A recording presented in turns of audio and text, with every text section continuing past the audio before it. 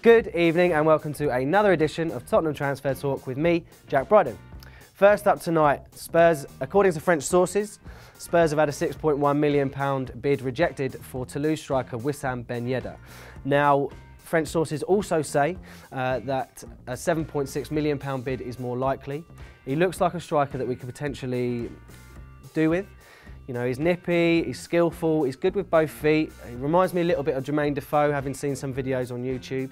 And he certainly, at the age of 25, he certainly looks like a striker that Poch and Paul Mitchell would be interested in. Do you think that he's a player that we could probably do with, or would you like us to go for someone else? Let us know in the comment section below. Second up today, Sky are reporting that Newcastle are also interested in Saido Berahino amongst other Premiership clubs. Now, it's well known that West Brom are going to want a figure near £20 million for the striker, and so starting to look more and more unlikely that Spurs are actually going to get Saido Berahino. So for those of you that want him, it's starting to look a bit more unlikely, so I wouldn't put too much money on him coming to Spurs. If you look back at some of the videos that we've done with our man Greg Stobart from goal.com, he's a man in the know, and he also seems to think that the Saido Berahino interest is going to start fading because, let's face it, it's looking like it's not going to happen.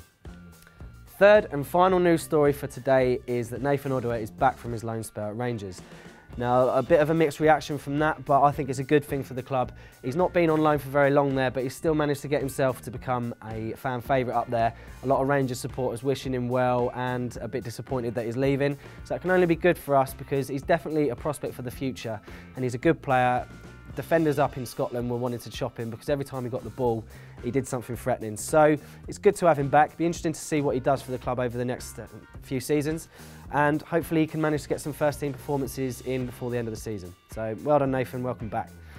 So that's it from me today for Spurs Transfer Talk. Make sure to give the video a like, comment if you've got anything to say, subscribe to the channel if you haven't already, and make sure to follow us on Twitter at Spurred On TV. Come on, you Spurs! Good evening and welcome to another edition of Transfer Talk with our man Greg Stobart. How are you doing, Greg? Very good, thank you, Jack.